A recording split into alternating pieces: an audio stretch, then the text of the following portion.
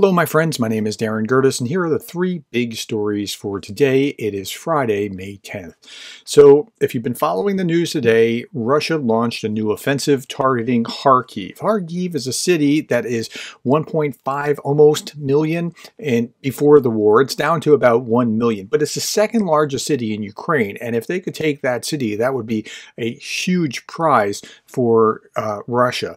I don't think that's what's going to happen. I just spent some time before I do that.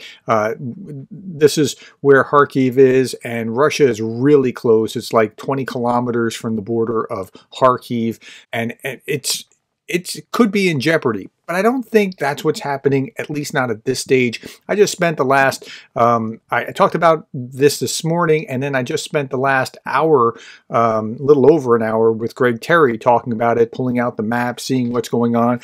And basically it comes down, are they trying to take Kharkiv? Is it a feint for some reason? Or are they just testing the lines? And we went over everything with a fine-tooth comb. So go and watch that if that's of interest to you. Thank you. That's big story number one. Big story number two, U.S. allocates $400 million in military aid to Ukraine. Bradley infantry fighting vehicles, surface-to-air missiles, Patriots, Stingers, 155 millimeter and 105 artillery shells, javelins, all those kind of good things that they really need to have in order to take the fight back to the enemy.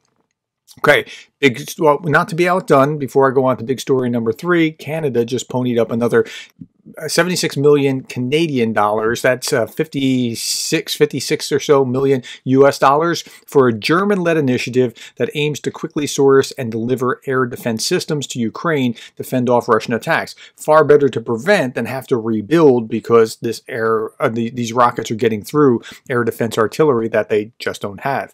Big story number three, Putin was meeting today with the Supreme Eurasian Economic Council. Now, he was just reelected for the 5th time, but this is, I think, how Putin really sees himself, as the leader of all these various countries that Russia is at the center of. The picture tells you a lot. What countries? Alexander Lukashenko of Belarus, the president of Kazakhstan, the president of Kyrgyzstan, prime minister of Armenia, chairman of the board of the Eurasian Economic Council, and then some observers from Cuba and Uzbekistan and other places.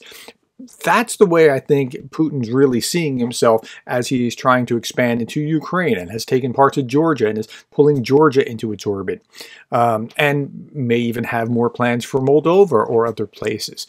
Okay, last thing, I just saw this on Twitter. Andrew Mercado beat me to the punch. My MUGA hat is still in transit from UPS. I'm like following it on my phone to see when it's going to get here, but he beat me to the punch, and here it is, MUGA.